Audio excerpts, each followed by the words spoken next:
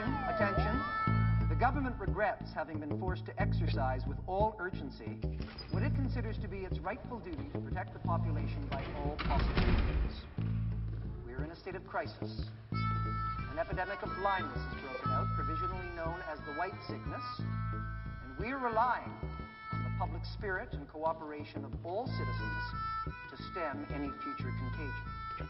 The decision to temporarily quarantine all those infected is not taken without careful consideration. Be assured that the isolation in which you find yourselves represents, above any personal considerations, an act of solidarity with the rest of the nation.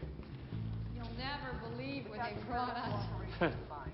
Let me guess, this guy's voice is already driving me crazy. You're lucky you can't see it. It's a video? Well, that's scary. Makes you question what kind of an idiot would play a video in a quarantine for the blind.